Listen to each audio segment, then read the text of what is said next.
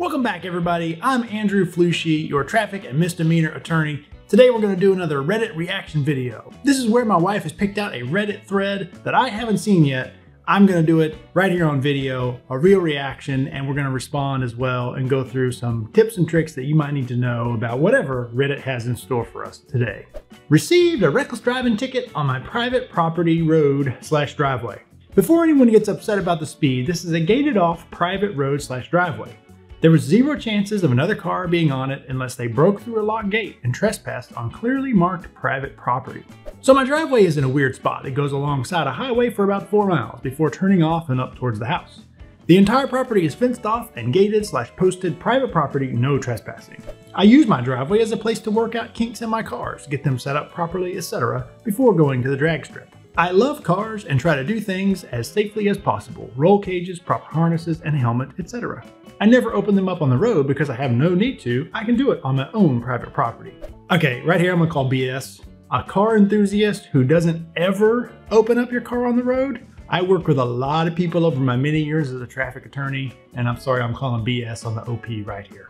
Anyways, last night I was having fun with my newly broken in engine, doing a few runs back and forth, and after the 6th or 7th run down, I notice a cop with lights on sitting down at the gate. I head down and tell him I'll be right back. I have to go get the key to the gate, but he insists I stay there. So I stay and he demands license, registration, and insurance.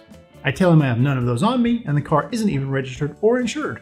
I bring it to him from the track/strip on the trailer. I tell him this because the car isn't even street legal and is a track car. Oh my goodness! Why are you even talking to the police at all? You're clearly behind a locked gate. He is clearly on the other side of the locked gate. You should have just said, "Have a nice day, officer," and went about your business. Gone up to the house, put the car in the garage, and went inside.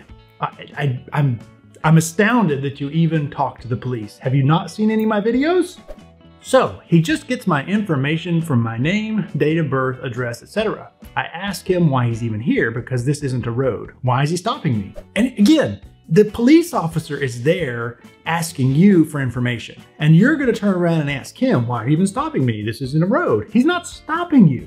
You're in your private property. He can't come on your private property without a search warrant or an arrest warrant or some exigent circumstance. And just a dude running up and down his driveway is not an exigent circumstance. That might give him a reason to go get a search warrant or an arrest warrant, but he'd have to go get a warrant to come on your private property through your locked gate. He tells me reckless driving, and he has me on laser doing 162. That's commendable. 162, that's a pretty nice little speed at 800 feet. I start to argue that this is a private road/driveway, clearly, because he's sitting behind a locked gate, and how can I be recklessly driving on private property? He starts telling me I can go to jail if I keep arguing. After about 20 minutes of just standing at my gate, he gives me a ticket to sign for reckless driving. The ticket doesn't even have a posted speed for the road on it because this isn't a road. What do I need to do to bring to the court date to show that this isn't a road and he has no jurisdiction to enforce traffic laws on it? I'm not trying to cause a huge issue, but it's kind of stupid he even gave me a ticket. I didn't feel like continuing to argue with him because it was going nowhere. I live in Texas and the sheriff's department is who wrote the ticket. Okay, you shouldn't have even talked to the police officer in the first place. And definitely you shouldn't argue with him because it's not going to go anywhere. He's decided he's going to write a ticket. And you don't need to be just posting on Reddit about what to bring with you to court. You need to be getting a good local traffic attorney. This sounds like a serious ticket. If this was in Virginia, a charge of going 162 on private property, that's a case that a judge could put you in jail for. Aside from that, what do you need to do to prove your case?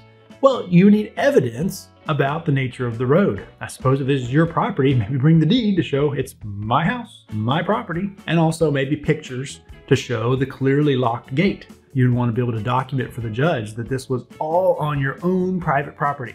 Let's see what the Reddit posters have to say about this. Am a lawyer, but not in your state. Sounds like officer charged wrong offense. Its driving charges don't usually apply on private property that is closed to the public.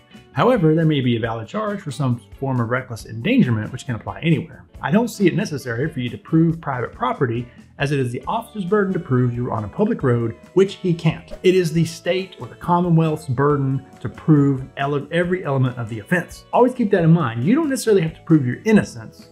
The officer or the prosecutor has to prove you're guilty.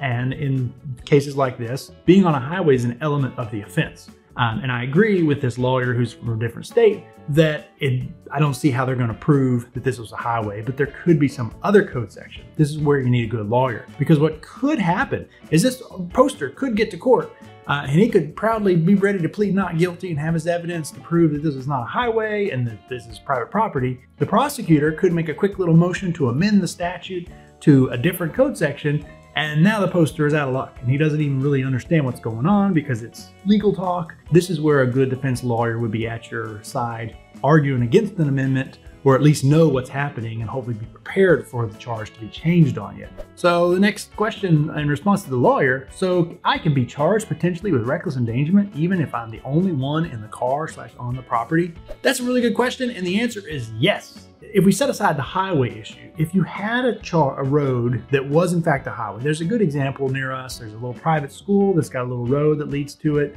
And at certain times, there's nobody on the road because it just goes down to the little private school. It is a public roadway. So if you're the only one on that roadway, yes, you can be charged with reckless driving for doing burnouts or, testing your drag strip car on that little piece of road. It's clearly a public highway.